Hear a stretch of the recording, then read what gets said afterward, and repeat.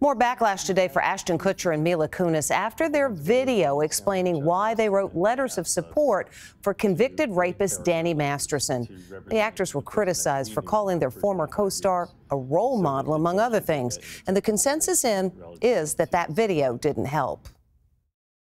We are aware of the pain. Fierce backlash today for Ashton Kutcher and wife Mila Kunis as they apologized for the character letter calling that 70s show star Danny Masterson an outstanding role model and exceptional older brother figure with a caring nature. A couple months ago, Danny's family reached out to us and they asked us to write character letters to represent the person that we knew for 25 years.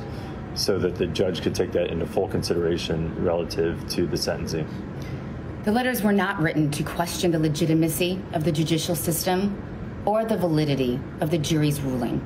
They were intended for the judge to read, and we're sorry. One of the women Masterson was sentenced last week of raping, known only as Jane Doe No. 1, is slamming their apology. This video was incredibly insulting and hurtful. Chrissy Bixler, another Masterson accuser, blasted Kutcher. In my opinion, you're just as sick as your mentor, referring to Masterson. But others today say they deserve some slack.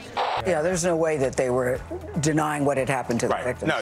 Now citizen sleuths looking for insight into Kutcher's relationship with Masterson have uncovered cringe-worthy lost clips of the actor discussing a then 16-year-old actress, Hilary Duff, with whom he starred in the 2003 movie Cheaper by the Dozen. She's one of the girls that we're all waiting for to turn 18.